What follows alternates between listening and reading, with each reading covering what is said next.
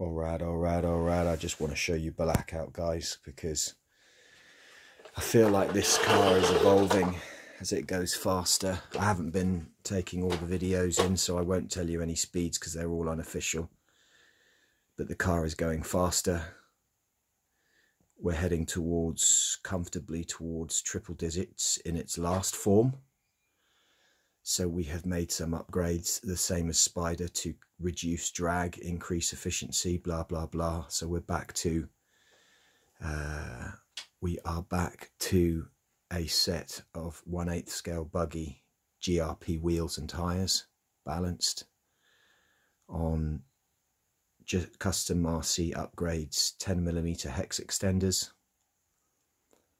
custom RC upgrades, front and rear Typhon speed towers, and they are sick, tiny little carbon fibre towers.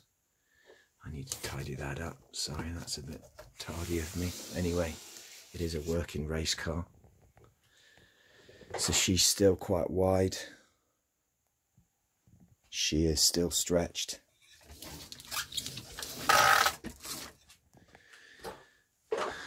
And I can tell you she is still badass. This thing is just ridiculous.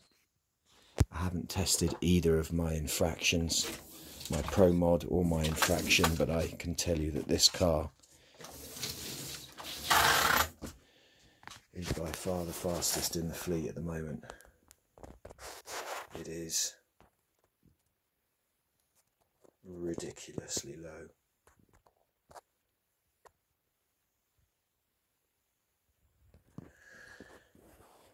That is a proper race car.